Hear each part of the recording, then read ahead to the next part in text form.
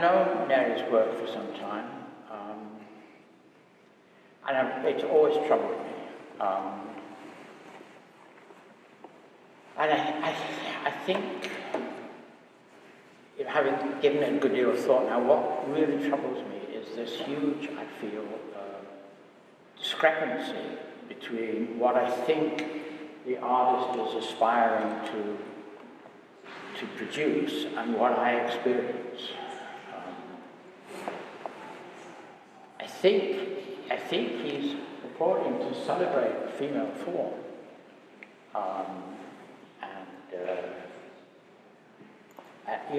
and reveal it in all its kind of gorgeous sensuousness and beauty, and connect it with some classical tradition.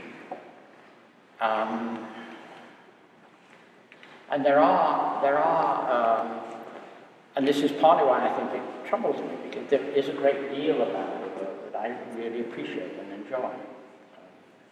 Particularly, and I guess specifically, and I think it's limited to the work in plaster, where there is this, I think, performative kind of element. You see the man making the thing, you see his hands on, and that's the sense in which I find myself engaged.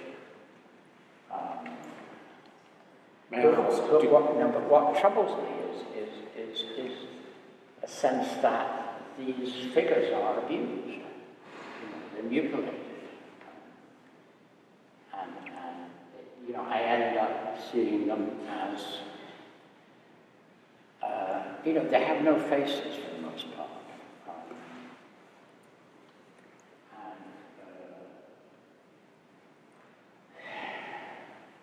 There's very little variation. They don't seem to be people. They don't seem to have a kind of humanity. They feel empty. I end up thinking of them as somewhat aestheticized mannequins. Aestheticized and slightly eroticized. And it's a dilemma, because I don't think he's intending to give some voice to his own misogyny, But that's where I am. May I ask, when you say that you feel his aspiration is that rooted in the artist's statements and what you know of him? Because actually, the titles of most of the works indicate an artist who's more interested in the human condition than he is in the female form. Many of them have the title, the word passion in the title. One of his drawings over there from 1956, it's from 1998, sorry. Sister Juana, Chronicle of My Worst Years. And I would have never guessed that he would have a title like that. When I was looking at it, it seemed to be something of a celebration of a voluptuous curve of the female form. And then others have descriptive classical titles like caryatid, which indicate an aspiration to something universal. So, therefore, when one raises the objection, they don't seem like particular individuals, they don't have faces. Well, indeed, because they are. That would be the case if they were signifiers of something archetypal or universal. So my level of interest in them is I've always liked his work, actually, and I love the Bay Area artists, and one craves for there to be a sculptor with any group of painters that one likes.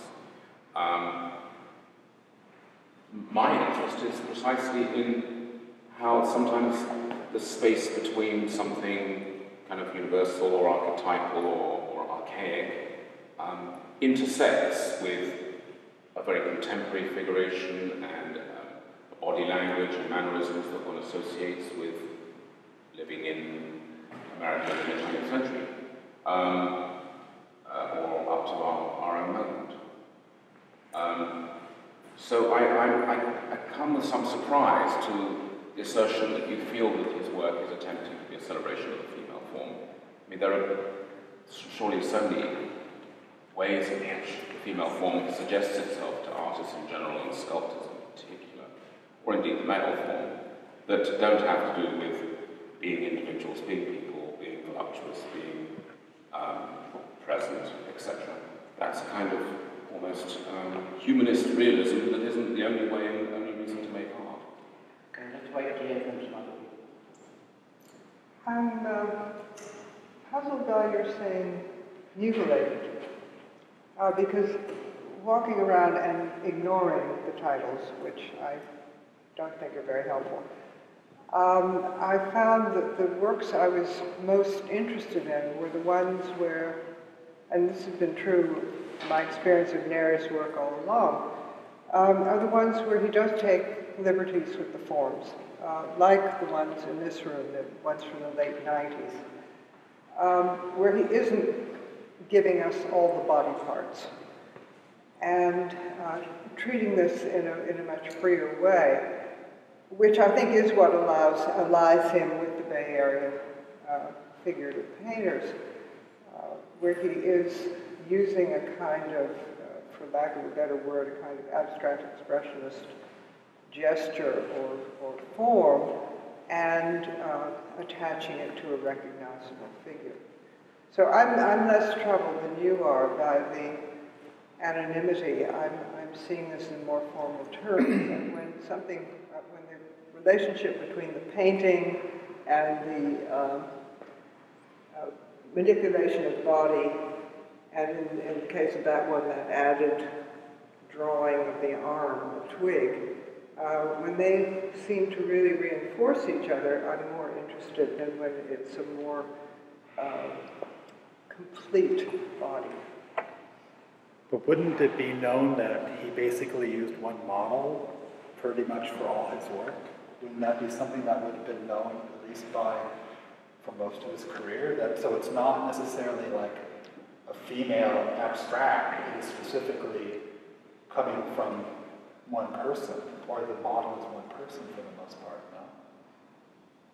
But he's not being that literal. I mean, it's a kind of generic slim body, whoever it came from. But then the titles do have her name in it, too.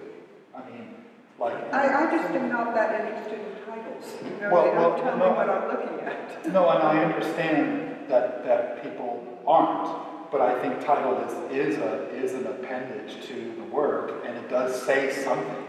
It's not null and void. No, it's also a convenient way of keeping track, especially if you're a very productive artist. But I think that we're only mentioning titles not because we're in thrall of titles, but because a very specific biographical, intentional note was sounded by Garth.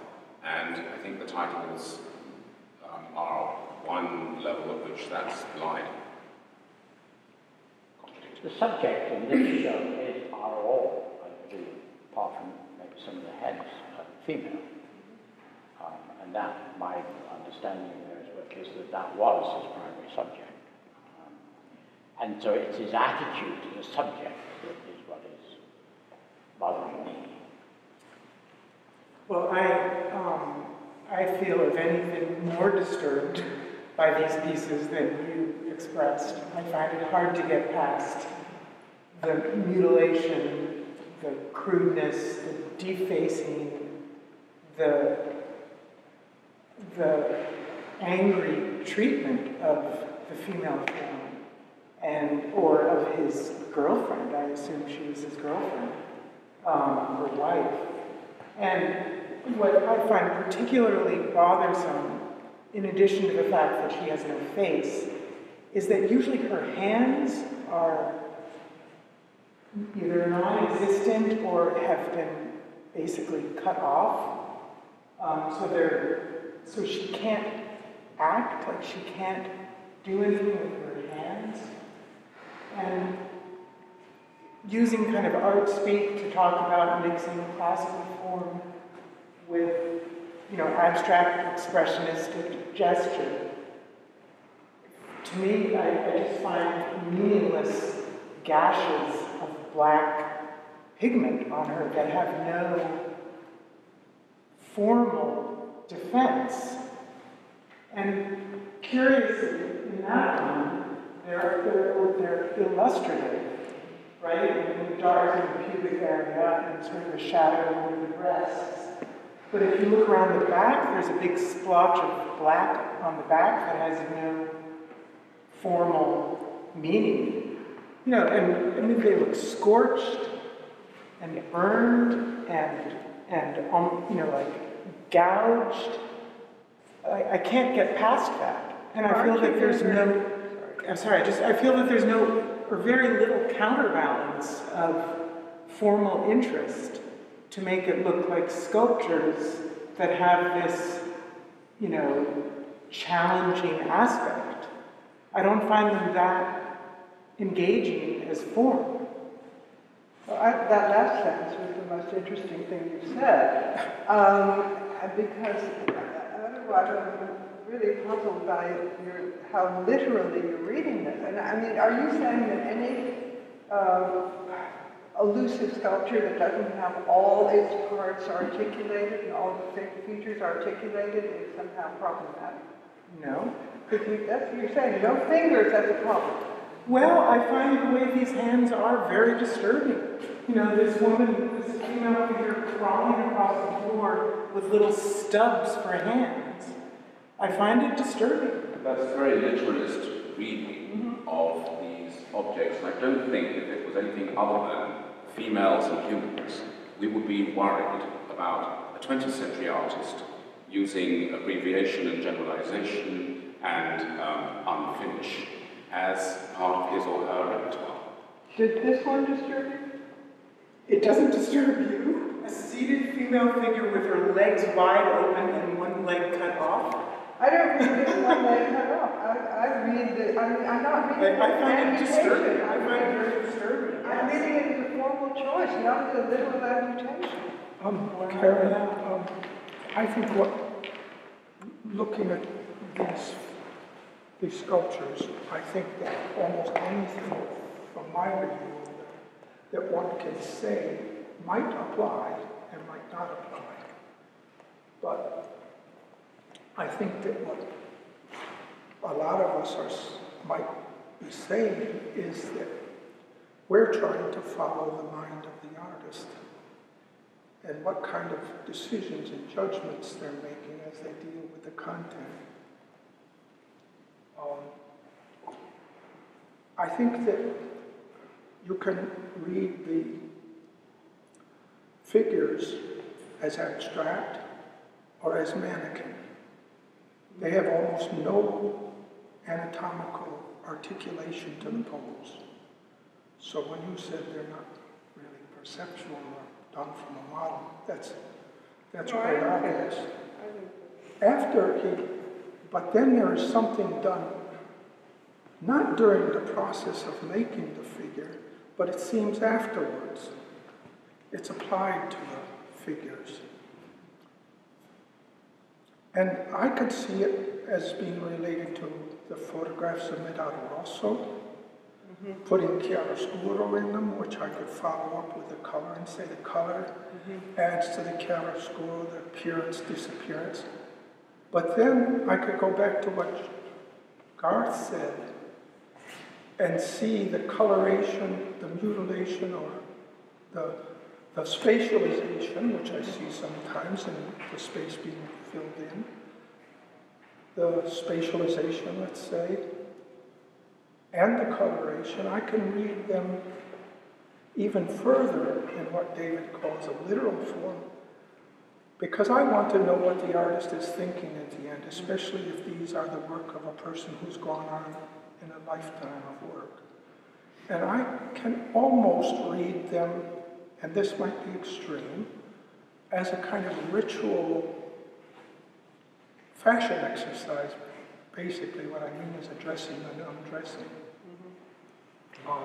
Alteration, not so much of the interior forms of the human figure, but of the exterior. I could start to read the color as the way one might play with a doll. And I would not be be shocked by this for an artist to be doing this.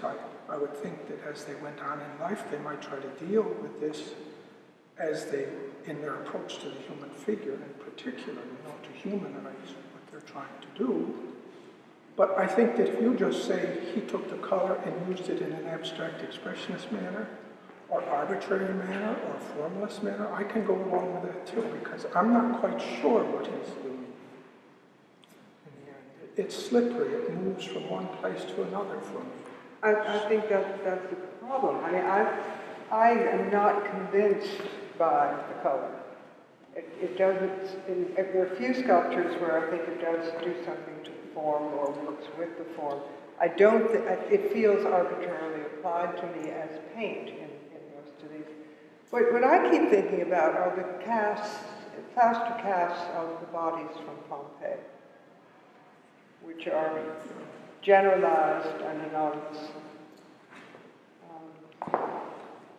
And I'd be very surprised if you weren't thinking about that too. Well, those are also all different genres. I think the question of, when Garth suggested that we see Neri, and as I reviewed sort of even biographical notes about him, I mean, I suppose I would always have this question, and I'm much more close to Sally's experience of these forms. What's the construction of his career that required, and not so much his own personal taste, which I think must be there also, that made the female form the successful form to pursue. And that's maybe a slightly cynical way of thinking about how these things get produced, but it's in the context of an art career, which ignores the fact that he had 8 children, and actually did collaborate with his wife for some years with Joan Brandt, who I had never heard of, unfortunately. You've never heard of Joan Brandt? I mean, Whoa, that's a big hole. Go fill it in. Well, it's my responsibility that I missed that. She's a very good painter. Yes, but I studied art for years. It's never in any of my reviews in the 20th century, right? But that was not offered to me. Now that I know she's there, yeah, looking. But it's not somebody I stumbled across, and I'm almost 60. Been looking at that for a long time. So it's not actually my home. Right? It's the whole thing. There are some of these ones here that I find, as Garth mentioned, just beautiful in a way that, the plaster is moving around.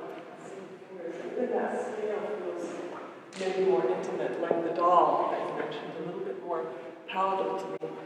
That figure over there, as Sally mentioned, is the almost impossible for me to accept and look at and not think about biography, not think about attitude towards the female body. Why are we looking at him looking at females? This is always my question about this. Why are we looking at this man looking at women? Forever. I think you've answered your own question at the beginning. Let's not look at his biography, let's look at the context in which he's working. An artist of his generation and his milieu would have been something really remarkable and extraordinary to choose the male form as his subject. And to choose the female form is, well, of course, you're an artist, you're a models women. And so that, the unexamined sexism of that reality is remarkable, and it's interesting, it's important, and we should all be thinking about it sometimes. It just feels maybe... It's one part. It's a very, very valid and very important question. I don't think it's axiomatic for this exhibition at this moment. I think we should all go away and think about that as a very interesting, useful topic. But I think it would be incredibly unfair to this artist in this exhibition to alight upon his life's work as the opportunity to settle that issue. But on the other hand, I'm not saying we have to suppress I don't mean to settle it, but I also think he's probably had a fair opportunity. Just parenthetically, Joan Brown, of course, is a contemporary of and exhibited with the Bay Area figurative painters, including David Park, some of whose most ambitious paintings are male bathers. Mm-hmm. Right. Let's accept that he did not question that convention of, using the female form as his subject matter, using a female model throughout throughout his career.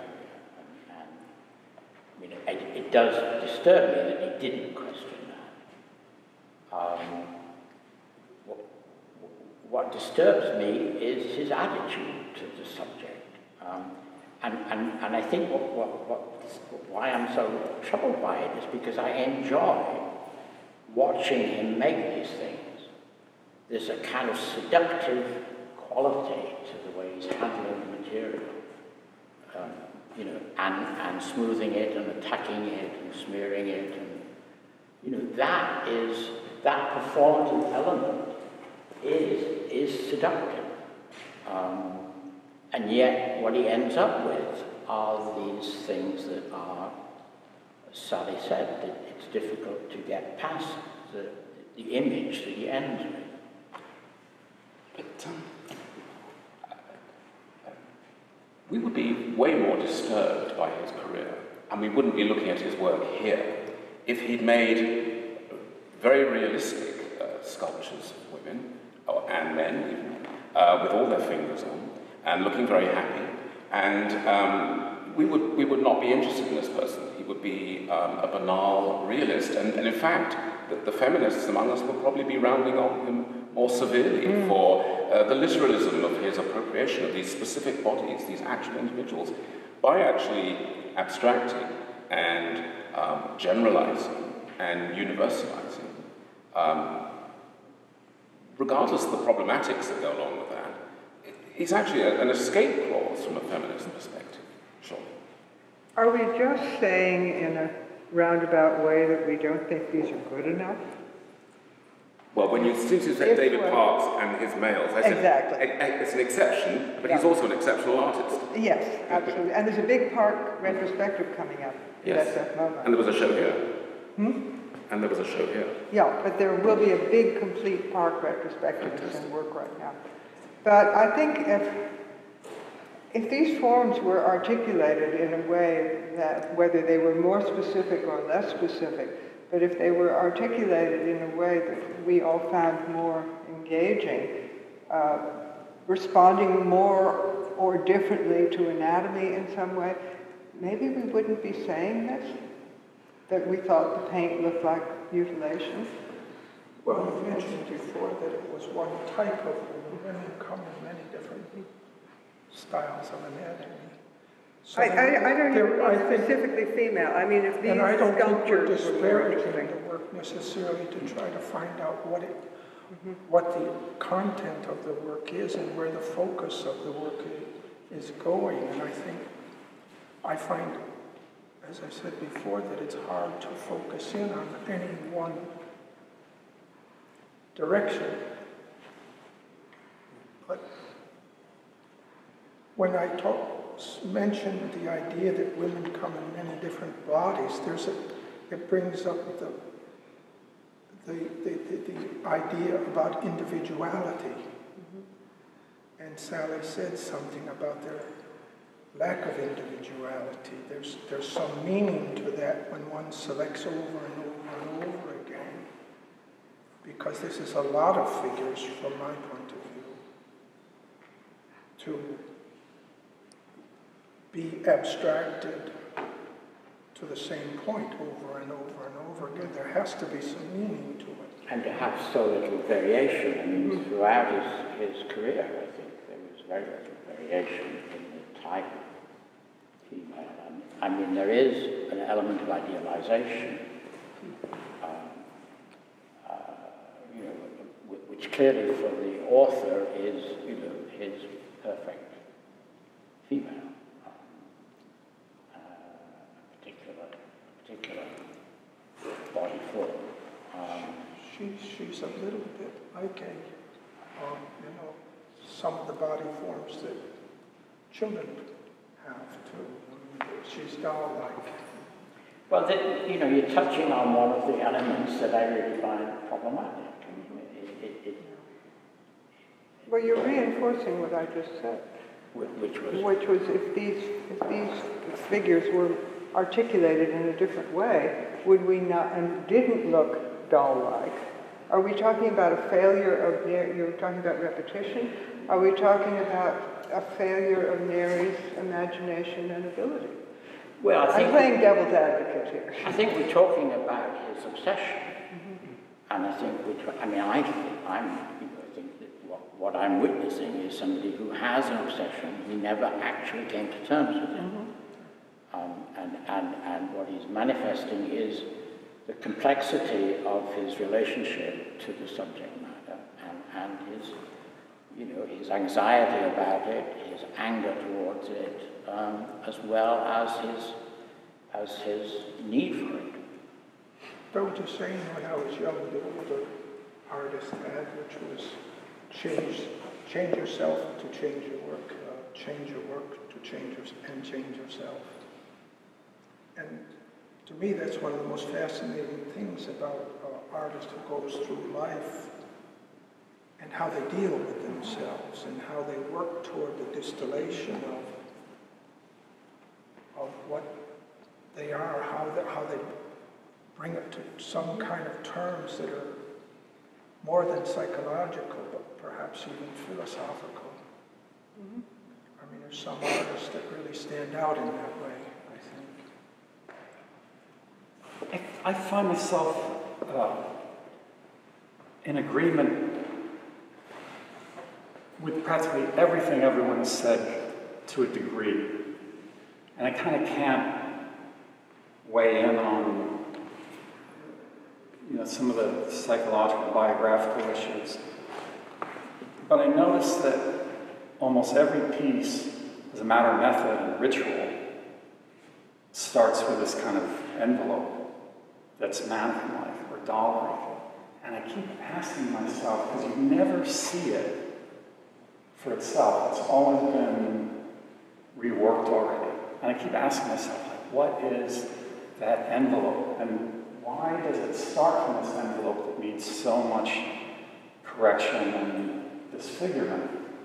And as far as disfigurement, I think really as an artist, it's like there's hardly any figure that hasn't looked like one of these at one stage. And this certain level of violence is endemic to modeling. It's like our era modeling is roughly half and half, establishing a figure and disfiguring a figure. So that doesn't bother me necessarily in itself, but I do see this thing of starting from something, breaking it down, piecing it back together to a degree, and using the paint in part as this way to indicate I've accommodated myself, assimilated myself to this part of the envelope, and now you'll watch me carve into it again. Because many times the paint is carved away or chipped away or hatched away. And I think in part the color is an emotional hotspot. It's also kind of an indicator of time, or some stage, or something that's still restless and can't be accommodated.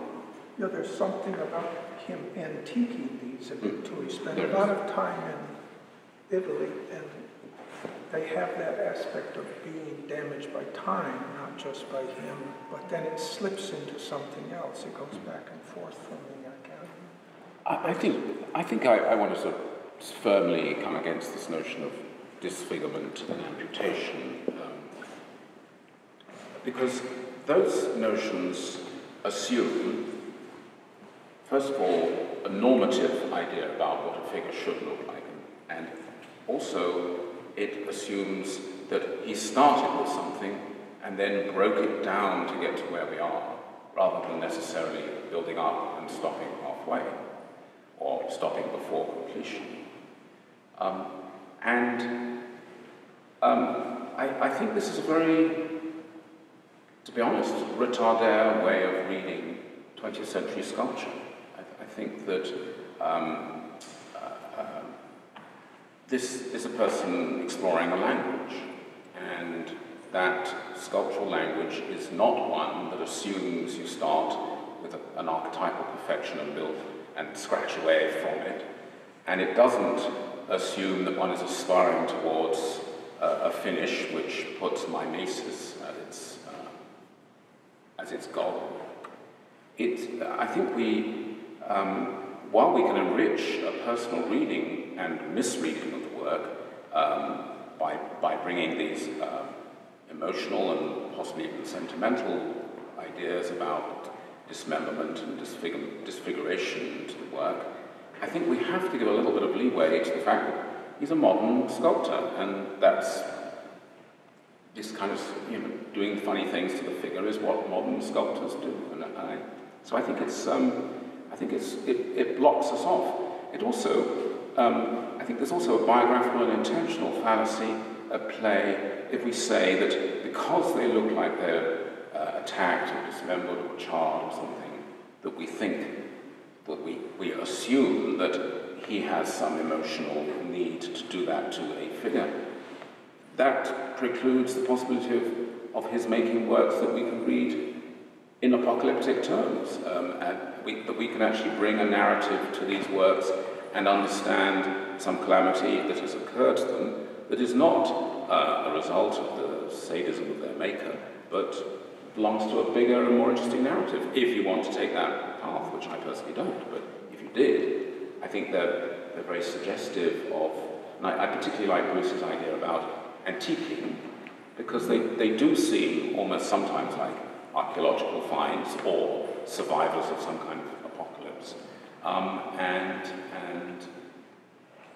in those terms, the strange coloration can be more interesting. My own way of reading this work is that it's a product of somebody searching with language, and it almost every single object here has a feeling of unfinished and a sense of being in progress, and a very lively sense of having come straight from a studio, and being therefore part of a mind that's still busy with them. Yeah, all of that I agree with. The last you said, yeah, in a minute. All of that I agree with, and that's an aspect of the work that I enjoy, and that I think is very rich. The question arises, though, to what end?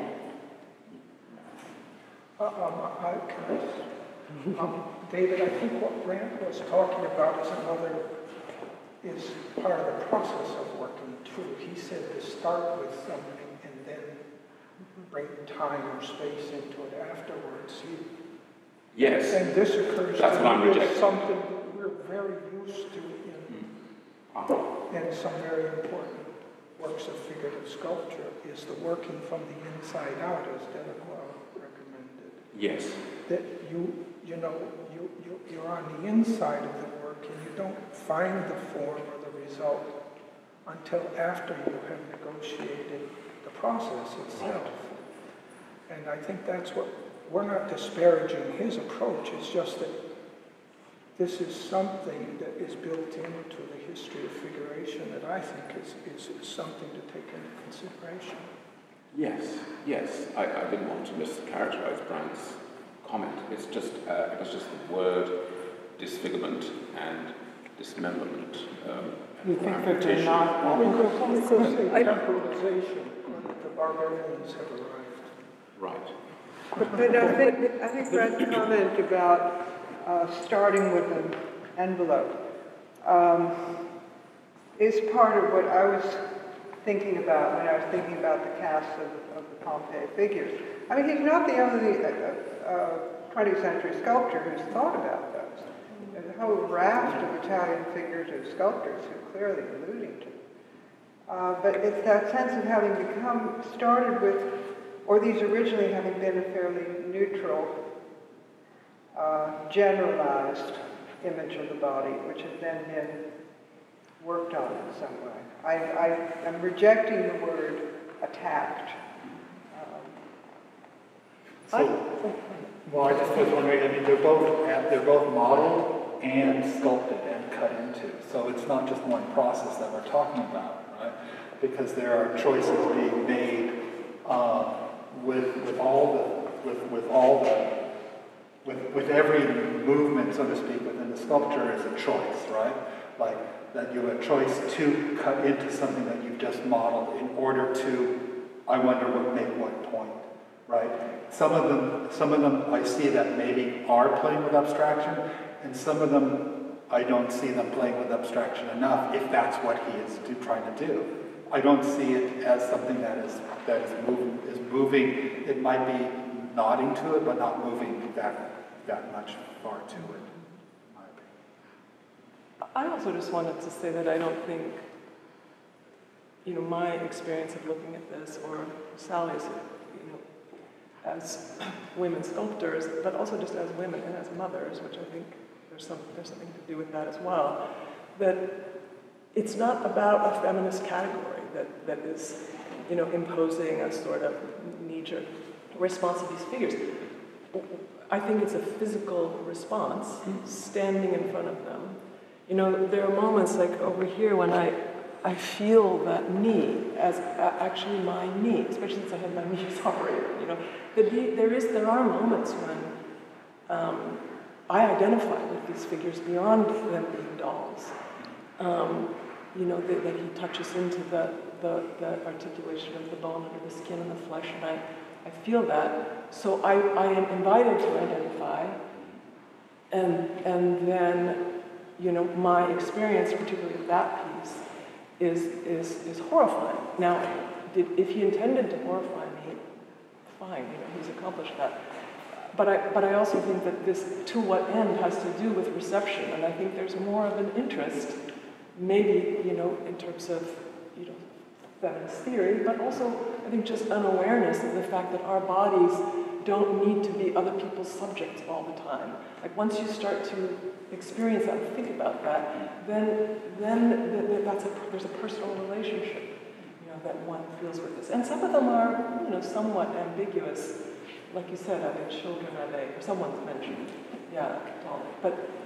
but I think that can't always be dismissed as sort of irrelevant based on his context, or there is a reception now of these things that I think may only be relevant to the individual standing before them.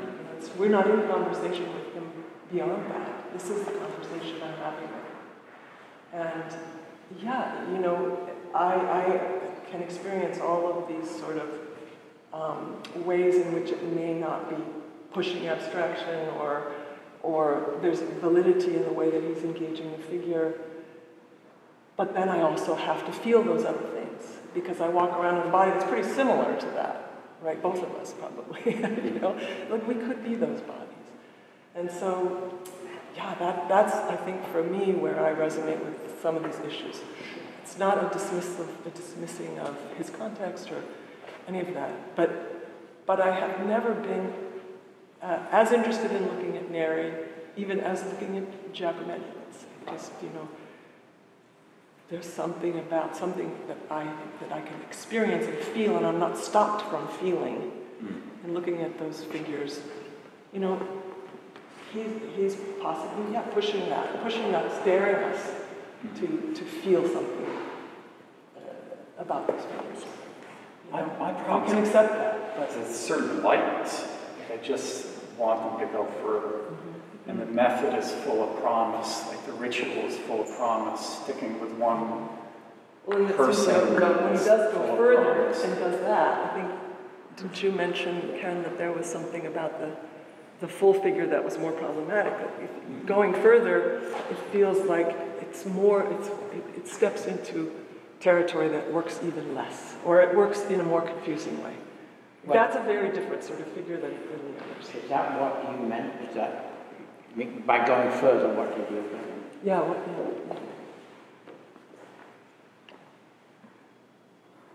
They seem more like open-ended beginnings than something completely kind of inhabited.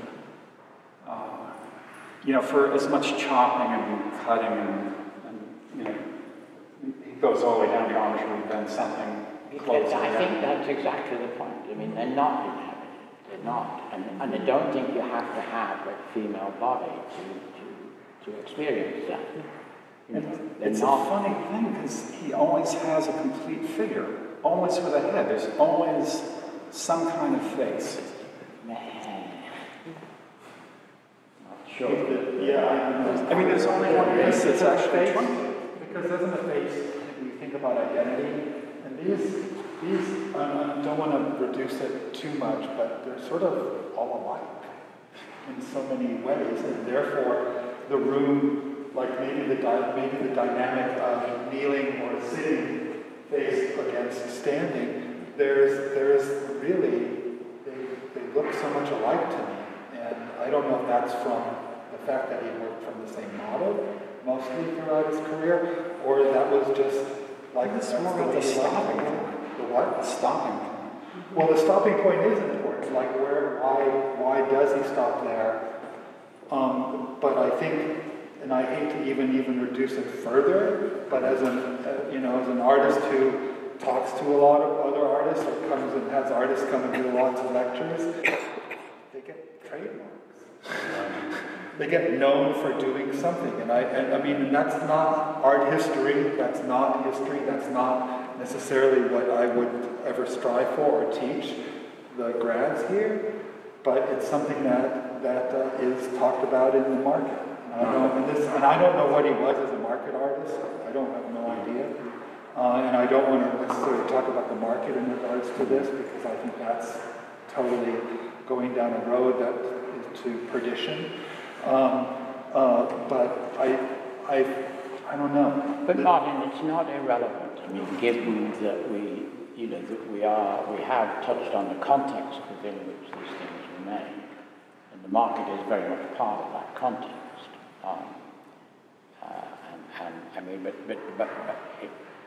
One of the things that I think I experience is his control. There is a presence of control. So when Brandt wants the work to go further, I mean, I think that might be where, one would experience less the control and more the end product in some way, where it would have arrived at something different. I don't know how or what, but I mean, there's one piece here that I really like, and it's number 14, that figure with the twig arm. And that's the one piece where I don't feel his being in control. I don't feel him exercising